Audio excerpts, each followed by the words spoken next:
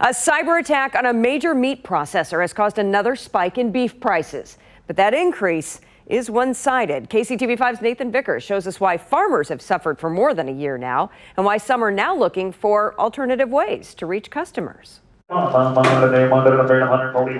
rhythm of the cattle industry has been disrupted. What's happening to the producers today is the worst that I've ever seen. We've been here 29 years. Jim Herzog and his family own the Mocan Livestock Market in Passaic, Missouri.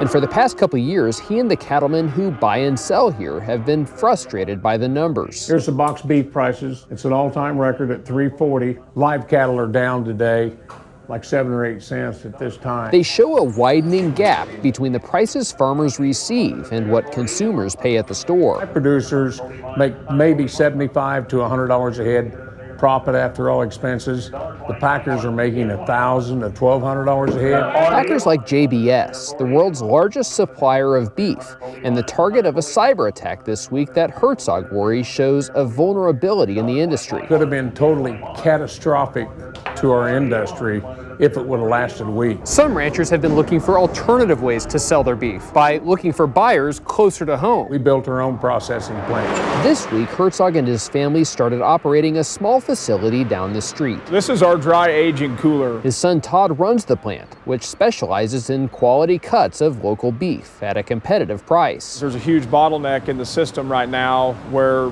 cattle producers actually can't get their beef to market because of the lack of processing facilities. The Herzogs hope their facility will let small producers compete with major meat packers. Harvest probably 2,500 head this year.